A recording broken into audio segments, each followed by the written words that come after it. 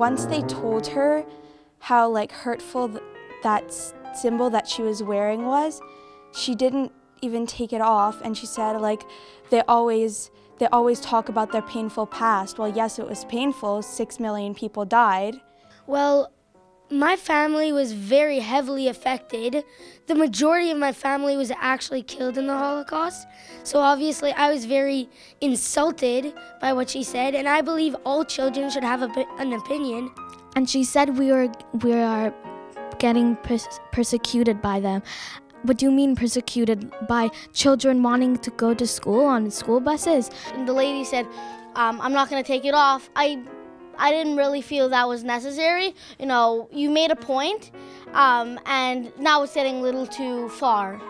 If she might have took it off and then discussed the situation, maybe people would have listened a bit more. Well, I think we could just try to come to a compromise.